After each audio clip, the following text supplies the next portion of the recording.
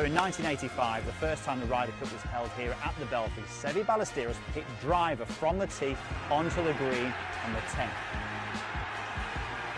Right then, Andy, let's see what you can do. What are you doing with that club? Right, well, there's not much pressure. I haven't got the crowds here, but I'm going to go with this wooden head, which looks extremely small compared to what I'm used to, Pierce. So, all right, here we go. This the green's looking small down there, but there's plenty of room for this ball to get there. So here we are. This is a tough shot, yeah? This is We've tough, played some tough recreations before. This is as tough as it get gets. it closer than Seve, I think. Oh, it could be really close. Come on, get on the green. It could be. It could be. It could be. Yes. Oh. I've got that image of Seve hitting that shot in my head. Here we go. Oh, it's just pushing right. It's a great strike. Oh, no. Come down off the bank then. It could come off the bank.